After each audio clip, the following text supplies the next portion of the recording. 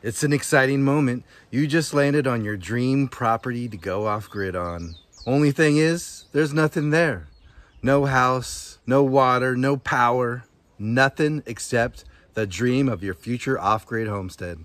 So what do? What's the first thing that you need? How do you get started? For a lot of people, they need to get some source of power. Without power, you can't build your house or install your solar system or build your water catchment tanks. You need power to make it all happen. Now, you can go out and buy a generator that costs maybe close to $1,000 or more.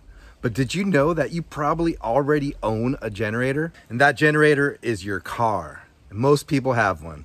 And with one simple device, you can turn it into a generator that powers your tools, your computers, your refrigerator, whatever you need to get started on your off-grid homestead. Now, what is this device, you may ask? A power inverter. This one is a Best Tech Pure Sine 1000 watt power inverter that can power pretty much almost anything that you need to power. For only $150, you're turning this car here into a power source for your new off-grid homestead. And it's super easy to use. But before I show you how to use it, why did I choose this Best Tech power inverter over others? Well, this, like I mentioned, is a pure sine power inverter, which means that it has clean energy that can work devices that a modified sine power inverter can't. A modified sine power inverter cannot control a lot of power tools. It's not compatible with battery chargers for your power tools.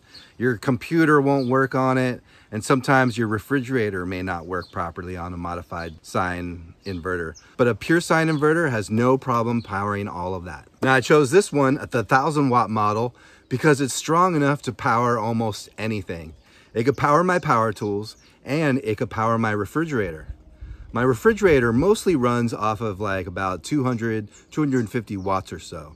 But when it boots up, there's something called running watts where it spikes up for just a moment up to 700 or 800 watts. And so you need something big enough to handle that spike. So 1000 watts is more than enough to do it. And with power tools, some of the power tools run pretty heavy wattage. So you'll want an inverter that can handle those as well, especially when you're here on the off-grid homestead and you're using power tools all the time. So let me go ahead and show you how this thing works. But before I do, why don't you go ahead and plant your finger on that like button? All right, come on. Go ahead, plant that finger right there on that like button there. All right, did you get that done? Let's show this thing off. Now, to turn your car into a power source, all you have to do is hook up your inverter to the battery. So once hooked up, it'll take 12 volt DC power and turn it into 110 volt AC power. Perfect for everything we need for the off-grid or in case of an emergency. You can see here that it has 2 USB ports to charge up your phones or any other devices that take those. And we have 2 plug outlets that can power as much as 1000 watts of power. Now, if you're powering a fridge and also trying to power a power tool, you cannot run it at the same time. You have to do it one at a time because that would add up to more than 1000 watts. So you can see hooking it up was kind of cumbersome. I would suggest getting new wires that have clamps instead of having to screw this on every time. And the fan is running, and I don't even have power running into it right now, which is something I don't like because it tells me it's drawing power for no reason right now. So let's go ahead and see what this thing does when we plug it in. All right, so I got my car on, I got my sander here, and we're gonna try and plug it in the inverter and see how it works. This thing takes a little bit of a higher load, so I turn the car on first just to make sure that I have enough power running.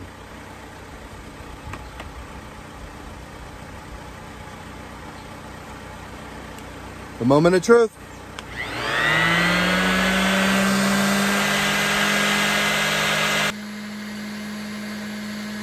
The sander kicks on no problem and even tells you how many watts it uses here on the LCD screen, which is pretty cool.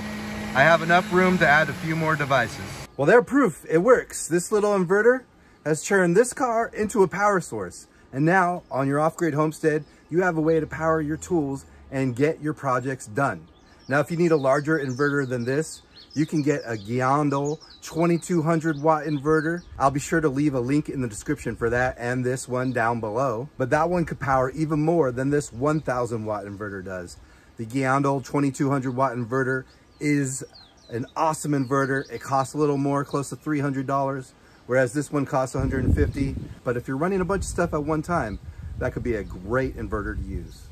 Man, I sure wish I knew about these over 20 years ago.